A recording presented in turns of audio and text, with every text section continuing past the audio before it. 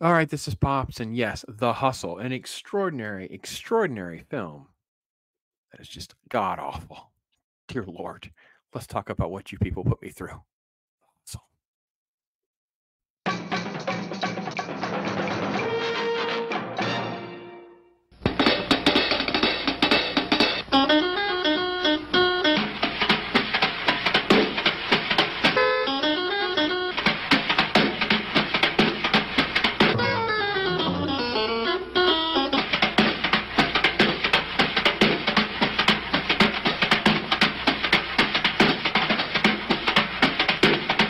all right, The Hustle, yes, part of that MGM rollout package that they did, that 100 movies for $100. Yes, and I put up among these terrible films that I don't want to watch. You voted, and you guys hustled me because after I decided on The Hustle, and you probably heard me say it, I think you guys went out there with your 6 Google accounts and you upvoted Uptown Girl, which is now the one that wins, which isn't fair because I already watched The Hustle. We'll see.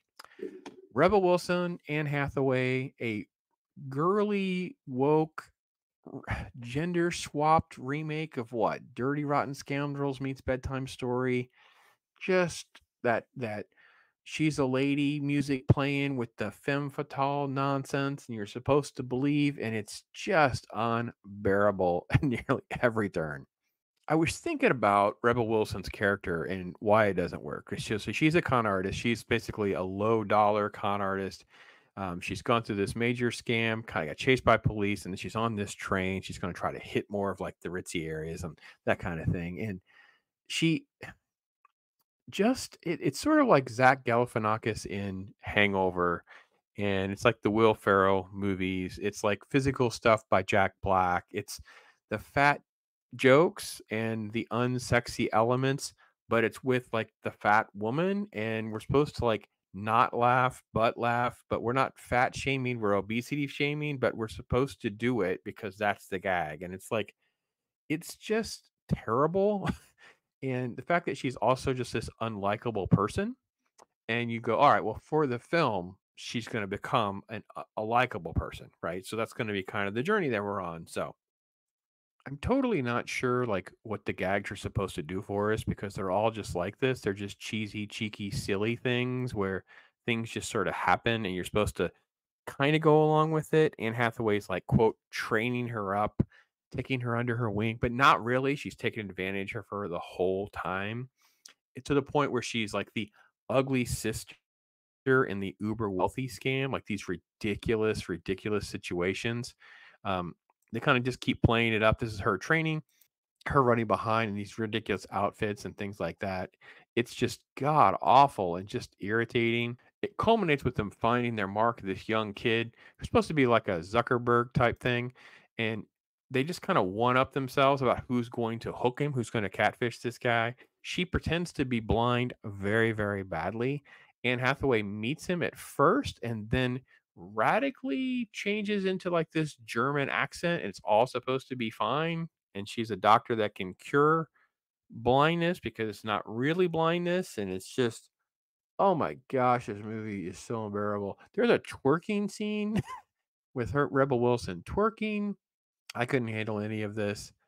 Anne Hathaway is equally as terrible. I mean, there's so many different accents that she's bad at in this movie.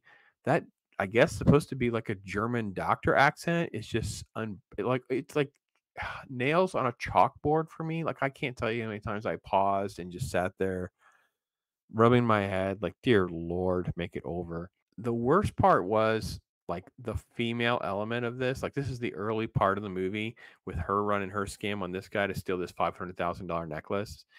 And it's like, is it worth anything? Yeah, it's I just like it because it's shiny. And it's like this dumb girl game because men think girls are dumb and they're vulnerable, and that's why they can be duped. Like it works for like these movies that I mentioned then, and with the male con artists and things like that. So the fact that the women are con artists, like reality is men can be duped because she's hot. Men can be duped because she implies that she might sleep with them. That's kind of the game that Rebel Wilson's playing too, because she's using this photo of like this hot picture, like it's her sister, and she's duping the men. So it's such a ridiculous, phony game that they're trying to play with the audience of what they're actually doing.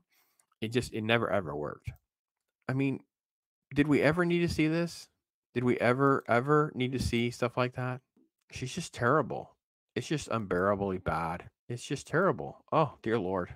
So the angle of the movie that I thought they were going to go for was Rebel Wilson ends up in this mess because of that guy on the airplane and finds out about Anne Hathaway's character, and then there's this big con going on with this guy, right? Well, I thought the big scam was he's actually connected to her to scam Anne Hathaway's character, and that's what was going to be the big twist. Instead, he is scamming both of them because it's easy to scam con artists. So it's like, okay, so the whole point of the movie is that you women are clever and men are dumb, and you can use sex and sex appeal and whatever, and yet the man dupes you, and then you end up working for him at the end of the movie. That's your story arc. When in fact, I thought, well, it was Rebel Wilson's coming up with this scheme to dupe Anne Hathaway, like she's not as smart as she thinks she is, kind of thing. That the fact that they didn't even go for that and give Rebel Wilson's character like an actual arc or anything, like, oh my gosh, this movie. Oh, and they played it up as like a Mother's Day thing. There's a Mother's Day trailer. There's all this other footage that just shows just I don't know. I couldn't believe it. I mean, I can believe it. I can believe it. I don't want to believe it. It is I don't really know. I like the opening credits because they use like that sort of like Pink Panther type animation with credits. I like that. There are one or two gags or jokes, if you will, that kind of make you sort of like chuckle or smirk, right? It's like a couple of those kinds of things. But isn't it the same as like fat people memes? Like it's just fat people falling down or hurting themselves or whatever, or it's something like that. It's not worthy of like I mean, the idea that they got this through because of this era of, neo-feminism, woke films, let's just do this kind of stuff. This is what everybody wants thing. It's really sad, but it also should be a film that we should bring up as an example of how bad things are. Because if you think Ghostbusters 2016 is bad, The Hustle is like at least 3 to 4 times way worse than this. Like Chris Hemsworth at least is acting in the Ghostbusters movies, and yes, it's an abomination, and I don't even know why they call it Ghostbusters. But The Hustle is so much worse. Like, what is the redeeming element of the movie? Like, there's no the characters all come out just as bad, if not worse, but now they work for a dude because they got duped by a dude. That's literally the story. It's terrible. Lord. All right, I watched it. And yes, at some point I'll watch Uptown Girl, but not right away. I need a minute to clean the palate. So I'll watch some of the good movies that are in there first. Bear with me. Thanks for watching, everybody. I am Pops.